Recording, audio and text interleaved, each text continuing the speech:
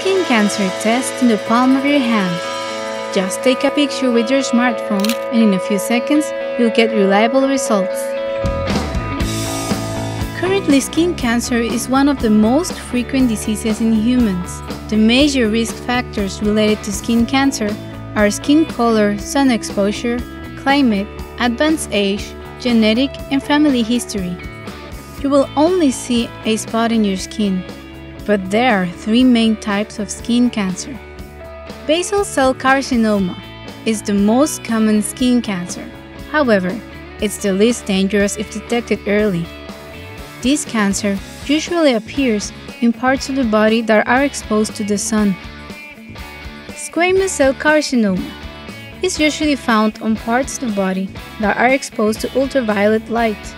Therefore, it can appear on legs or feet, and it can be locally invasive. Melanoma is the least common, but it's the most dangerous because it can cause death if it's not detected early. All types of skin cancer are almost always curable if detected in early stages.